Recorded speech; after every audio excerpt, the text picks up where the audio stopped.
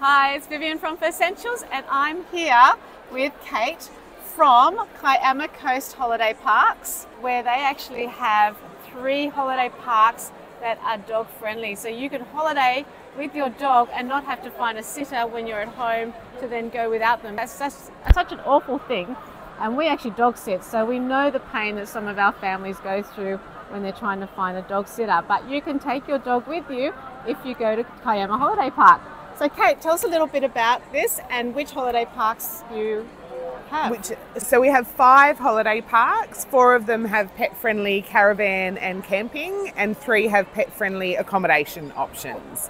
So Surf Beach Holiday Park in Kiama is pet-friendly, Werri Beach in Gerringong and 7 Mile Beach in Gerroa. Lots of great walking tracks, pet-friendly beaches, fenced-off yards, different things at different parks. So are the beaches off-leash? Yes. Oh, so fantastic. Yeah. All of the pet-friendly beaches are off-leash.